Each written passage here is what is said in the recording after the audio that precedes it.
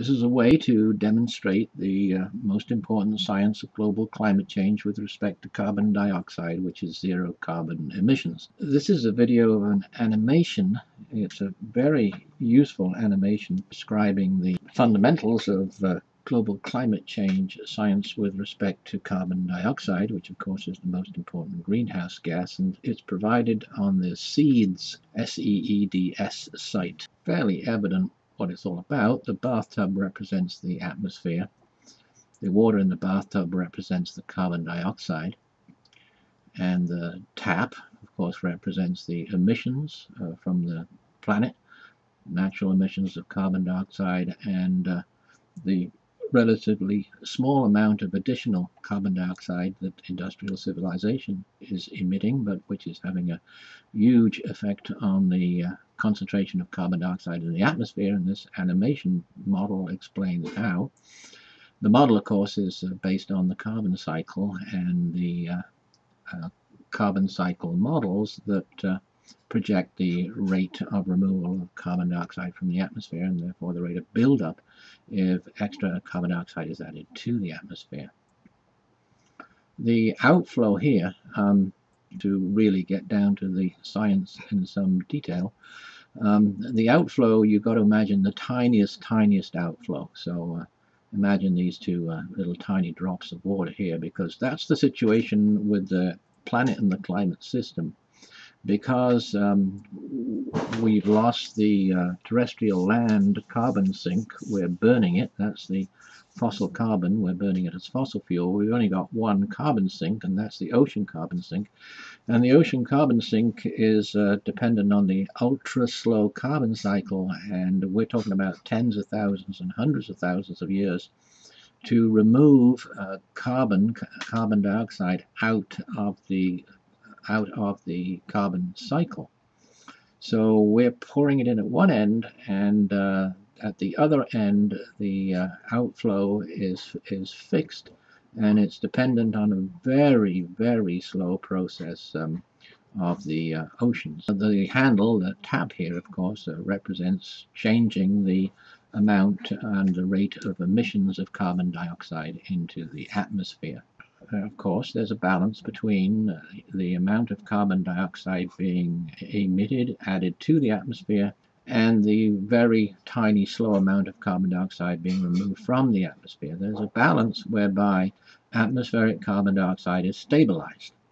It doesn't go up as it is doing now at a very rapid rate.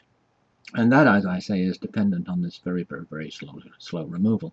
The position of the handle where the input and the outflow balance each other in the animation is right here. See just where that tile is? That's the stabilization level. That's the flow of carbon dioxide, water. The rate of emissions of carbon dioxide, which is stable, which is balanced by the removal by planetary processes. If we crank the handle right up, we'll speed up the emissions of carbon dioxide, and we'll reach the position where, of course, where the water overflows from the bathtub, and this represents, in the analogy, catastrophic amount of carbon dioxide in the atmosphere, which causes a catastrophic amount of heating and climate change, in which we'll let the water flow out of the bathtub. Now we're going to represent the pre-industrial natural situation. We're going to fill the bathtub up to about here, and then we're going to put this handle just at this point here. So this is the natural, safe situation, pre-industrial, in which life on Earth flourished, humanity developed agriculture, civilizations flourished. Now we're going to just nudge the flow of water up a tiny little bit. That's the tiniest nudge, and you'll see that the level of water in the bathtub is rising, and it will continue to rise. This then represents the post-industrial situation. Post-industrially, we're only adding a relatively very small amount of carbon dioxide in the atmosphere relative to the much larger amount of carbon dioxide naturally being emitted by the planet. volcanoes, forest fires, and rock weathering and such like. This situation, as I say, with just relatively small amount of extra carbon dioxide being emitted, the bathtub is rising and will continue to rise, and it will inevitably overflow. Now, if we nudge it back down tiny little bit and we get to this 0 point here where we are not adding any more carbon dioxide to the atmosphere, this would be 0 carbon emissions, the level of water in the bathtub stops rising. So what this shows is that we can only stop the concentration of carbon dioxide in the atmosphere from rising if we are at this 0 natural pre-industrial point.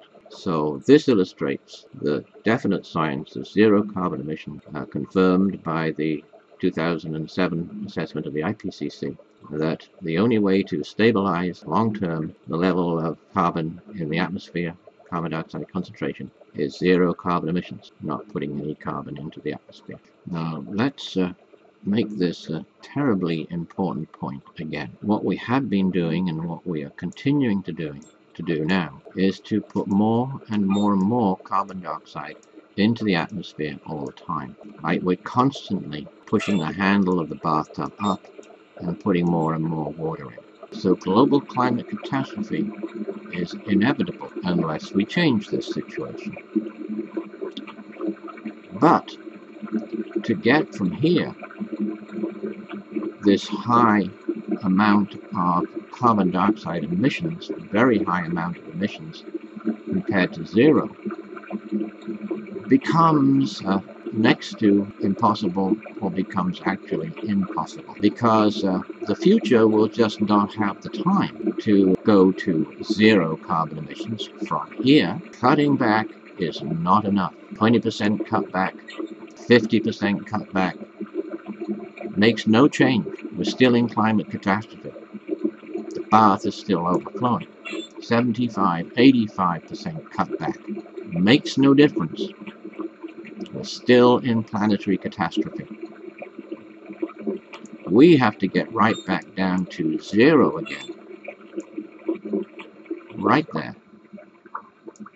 From here. To achieve a stabilized concentration of carbon dioxide. But it's still way too high. So we have to be doing this right now. We cannot keep pouring carbon dioxide into the atmosphere. Because doing that, we're condemning all future generations to unmitigatable planetary global climate catastrophe.